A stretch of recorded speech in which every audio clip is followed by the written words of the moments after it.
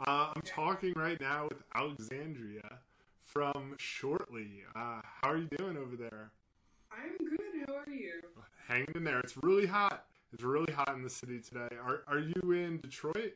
I am in Detroit. Oh, there you go. Very Yeah, happy about it. I saw that you are playing the Bloodfest coming up. I guess we could talk a little bit about that too. Uh, I've only heard I think two songs of yours. I heard Matthew, and then there's a demo on Bandcamp as well. But do you have other stuff that's already recorded or still working on it? Okay, that's complicated. Yeah, you said two songs, and I was like, that sounds about right. That sounds about what I have out there. That's my cat. But yeah, no, I'm in the process of recording. I'm working on an album. I'm not sure if I'm going to release an EP or a record, but I don't have anything solid enough to send out there. So far, I just have that one single and a demo or two. And then some other things are happening on my SoundCloud where I'll just kind of come up with something and then throw it up there and then delete it sometimes. So Yeah, now we know where the other tracks are hiding. They're on the SoundCloud. yeah, they're all hiding on SoundCloud. Okay. So how has the recording been going? Are you doing the recording yourself, or are you going to studio for this? Recording's been going pretty well. It's been an on and off thing. Just slowly making my way through the record. And I'm working with Matt again. I recorded with him for Matthew, so I was like, oh, this is perfect. He works really well, so just driving to and from Toledo to record. Oh, nice. So what should we expect from the newer stuff that you've been working on? Is it going to sound like Matthew? Is it like varied? Is there a lot of different stuff there? Okay. I think that Matthew is a good song to represent a project because I think there's elements in that song that are carried over into every other song that I write. But it doesn't sound like every other song that I write. None of the songs necessarily sound the same. But when it comes to what you can expect, I would say something in the same tier. I really like the deep drums. I really like simplified music. I'm a finger picker, stuff like that, and I'm really into like those deep tuba tones. So I say the album is just like really full of that. I've been working mostly on fleshing out the percussion on it and trying to make it more interesting. But yeah, it'll be a lot like that. It'll be deeper, but different. Do you play everything for the band, or do you have some other? I play everything other than drums.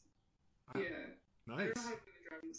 I tried really hard, but there's only so much you can do. Yeah. I mean, you can't be the whole band. Yeah. So, well, that'll be interesting. Who's going to be playing drums on the album? On the album, Matt is playing drums, and then there's my cat. On the album, Matt is playing drums, and then live it'll be my boyfriend Zane, who just walked in. Hi. Lots of things happening. Oh yeah, the whole family gets involved. You have a lot of cool things, like we said in the beginning. You're playing Bloodfest coming up, and then you're also touring with Vagabonds, right? I am. Yeah. Yeah. So where are you playing? Where are you playing on that tour? Is that mostly the Midwest, or? Yeah. I have it written down here. It's just we're playing tomorrow as it kicks off, so there's like luggage hanging out all around my screen. We're going to be going out to Johnstown, Pennsylvania to play Flood City Fest, and then making our way back from Pennsylvania to Illinois and Indiana area, back up to Michigan for Bloodfest. So it'll be a little like festive fest tour. There you go. And then by the time you get to the last stop, you'll be so ready. You'll be set. Everything will be tight. Yes. Yeah. And to help with tour, you just got on Feed the Beat, right? Yes. I'm really excited about that. I really hope my money is in, because I want to go do that. I want to be able to like use that on tour. That's always the best. Get that Taco Bell. What's your go-to Taco Bell order? Oh my gosh. Okay. I'm a vegetarian, so there's not too many options. But I really like, they have this like menu item that like, it's not really on the menu, but they have it. It's called Fiesta Potatoes. Have you heard of those? There you go. So good. Yeah, I really like Fiesta Potatoes, so I'll get like whatever I can. So like, I don't know, cheese quesadilla or like a bean burrito or whatever, but then I get Fiesta Potatoes as well. Like, just go and I'll get like 3 PS That's when I talked to the band Prince Daddy and the Hyena, they're big Taco Bell fans, and they were all about the potatoes. They're like, that's how we get full. You have to have the potatoes in the meal. You can't just rely on the burritos. But yeah, for real. That's why I'm so happy that those loaded potato grillers. Those are so good. Yeah. This is like a Taco Bell promo video now. I know, right? Maybe they'll throw me some of those Feed the Beat dollars, and then we'll be happy. But yeah, Taco Bell, so good, and vegetarian options also very cool for fast food. So I guess while we're talking about tour and stuff, I wondered what was maybe your dream lineup. This is sort of Shortly's kind of a new band, but let's say you got to play with anyone in the future when you're super cool and famous. What would be the coolest bands to share a stage with? Oh gosh. Okay, I really love Now Now, but I love Jessica Abbott, and I'll follow her. And she just quit Now Now, so I want to say Now Now, but like go like a few years into the past where Jessica Abbott was in the band, and then play with Lily. There you go. And I love her Indian Lakes, so that would probably cool. there. Yeah, I could see those lineups. That's not too out there. I feel like it could happen. Let's work some magic. Yeah, right. That would be a good one. So I guess you just mentioned a little bit of it, but what is some music that you like to listen to? Everything. I don't want to be that person, but like I listen to everything other than country, but then some country. You know, just about everything. Recently, I've been listening a lot to like the new Kendrick Lamar album. It's been like, yeah, it's been in heavy rotation. What else is in heavy rotation? I went back to Julian Baker, listened to her. I've been listening to a lot of Pine Bro. Yeah, nice mix. Just really like everything. That seems like something that I would say. I'm always telling the staff at the Alternative, I'm like, we should cover some more hip hop. I'm always trying to force it in there. Yes, you need to. It's amazing. What is your favorite Kendrick album, though? Is it this one? That's hard.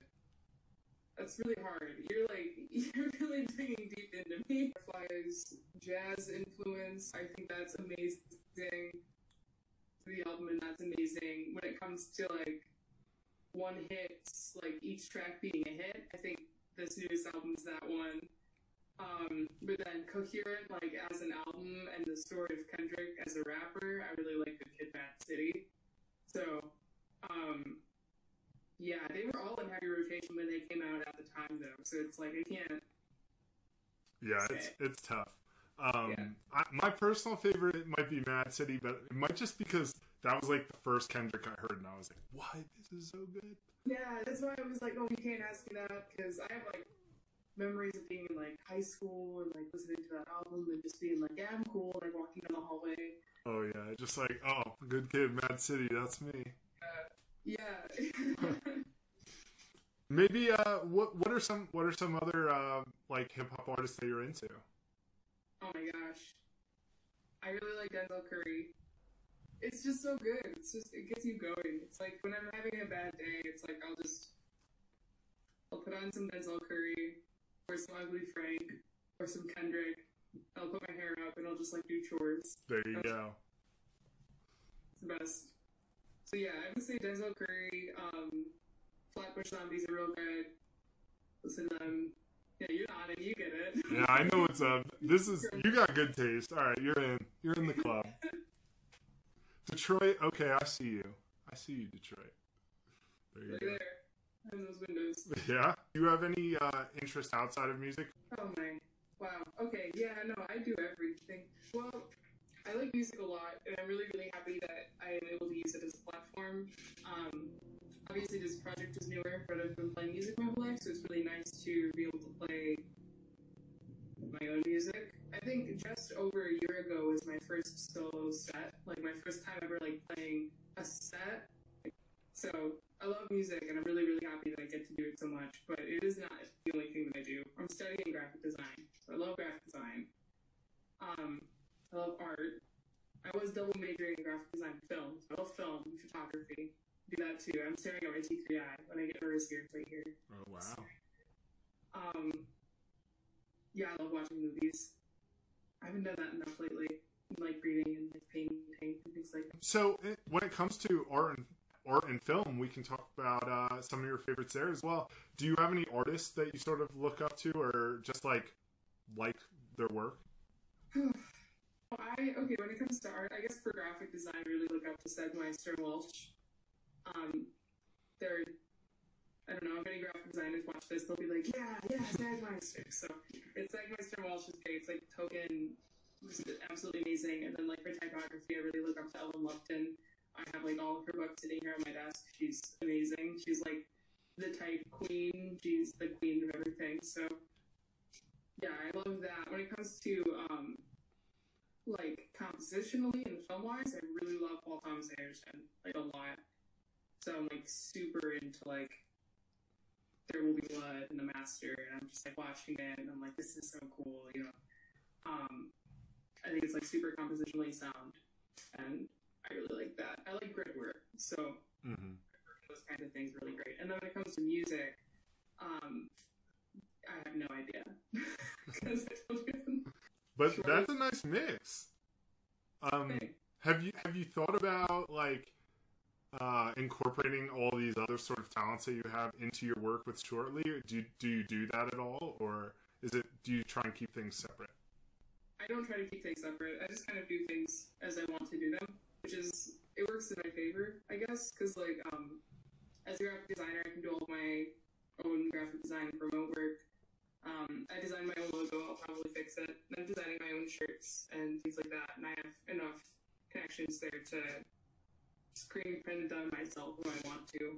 And then when it comes to film, it's like obviously I can't film it myself, but I can storyboard it and I can work on cinematography, and I have really good idea of like how to work on like my music videos in the future and like mapping those out. So just incorporating it that way. And then like when it comes to art and literature, like poetry becomes lyricism, becomes music. So it all just kind of happens. Yeah. Yeah, there you go. You got all the talents. You're putting it together. So you mentioned music videos. Do you have any plans to film some music videos coming up for the new stuff? I do. Yes.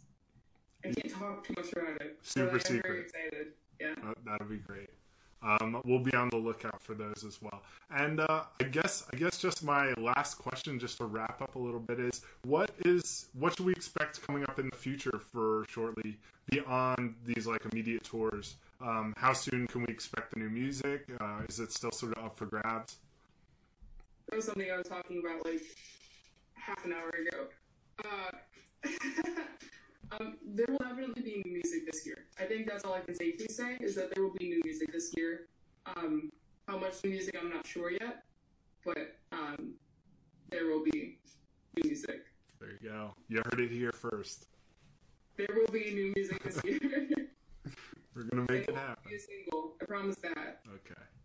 Well, I'm very excited to hear the new stuff, and I had a great time talking with you, so have a good time, and be on the lookout for this next tour. Let me know how all the Taco Bell goes. I will. I'm gonna die.